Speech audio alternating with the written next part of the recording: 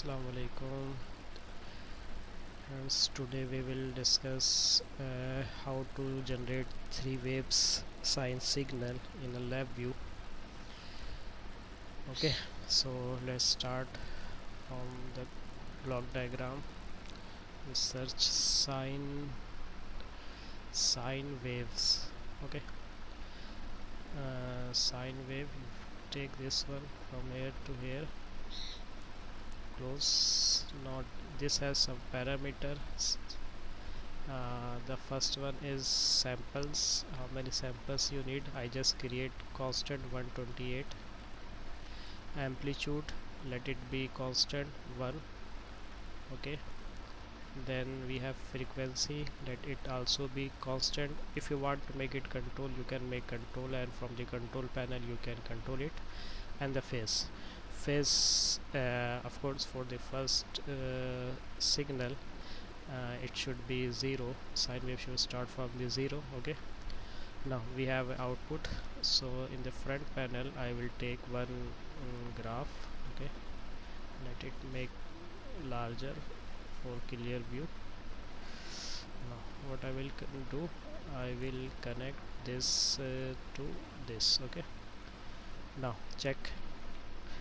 Now this is your sine wave starting from the 0 to maximum amplitude 1, and its frequency is set as to 0.007125.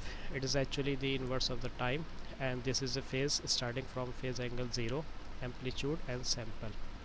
Now I want to create the second waves. Same, its f sample is 128, amplitude should also be 1, and its frequency same, and the phase angle in the three phase signal, and the phase angle is differed by 128 degree. So I will change this phase angle for second wave is 128. Now in order to merge these two signal, I will have to insert one build array. Take the build array, extend it, remove this one. Okay, connect this signal to here, this signal to here, and now this is the here. Okay, now check. Now see, the second wave is this is phase 1. You can say R S T. In a three phase signal we have this is R, this is S, starting from 0, this is starting from the 128 degree. These two signal have a 128 degree phase shift. This is 0, this is 1. Okay, now for the third, the same process. I take this one to here, the sample same, amplitude same 1, and frequency is also same. The phase angle should be here 270 degree. Okay, this should be 270 degree out of phase. Now I will add one, extend this build array, connect this one to this one. Now check. Now this is third wave. Okay, RST, you can call it phase 0 to in a three phase R. This is S, and this is the T. Okay, you can change the color of this wave signal from the properties of this waveform graph. Let's say here this is R is a white.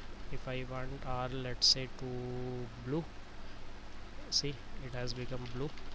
Or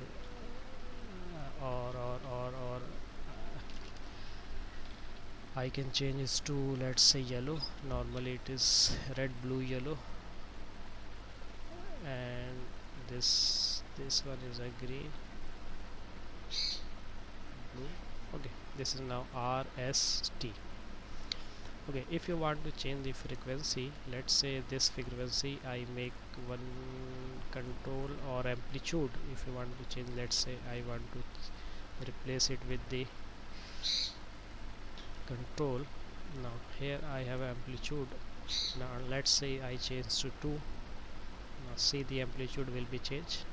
See, the maximum amplitude is 2. Okay, so you can change like this as you want. Anything you can make it control from here. You can replace constant with the control and change it, but keep in mind that 0, 128 and 270, this should be the phase shift between the three phase, so it will be the sequence 0, 120 and 270. Later I will do the analysis on this signal. I'll take some samples, time domain to frequency domain. The later I'll show in the next video. Thank you for watching. If you like the video, please like, share and subscribe. Thank you and Allah.